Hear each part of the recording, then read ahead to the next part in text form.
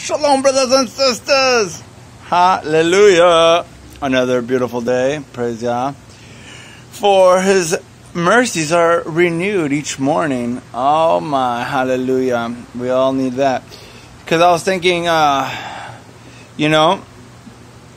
enemies of Yah are those who pretend obedience to His covenant, to His words.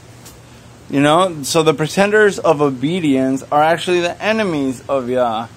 Isn't that it's pretty insane? I mean, it's pretty mind-blowing if you think about it. But obviously, they got, enemies, I would think, are false prophets more than those that are coming straight up against, because those people, it's like easy to recognize. But the false prophets and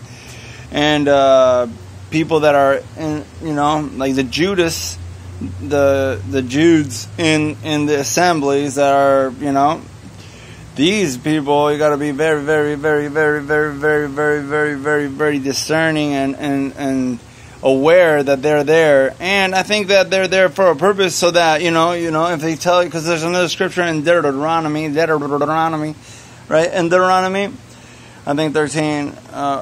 If a dreamer of dreams, right, tells you to go follow other mighty ones or something like that. If a prophet tells you to do that, other mighty ones, and they're doing this by Judah, he was following Satan. I'm pretty sure, So if these people are telling you to follow anything else, then what the scripture says, like, you got to be aware that and it's that they're gonna come. And okay, so it says something like that they're gonna appear, and that's Yahuwah testing you to see whether you love Yahuwah with all your heart and know His word.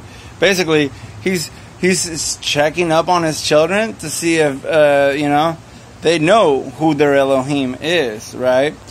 So very interesting, and so if you're pretending obedience, this is the day to stop. And I realize complete obedience is like pretty difficult. But that this is the time to try your best and enjoy the refreshing empowerment of the Ruach. Where I am weak, He is strong. Persevere and keep going. Let's keep going. Shalom.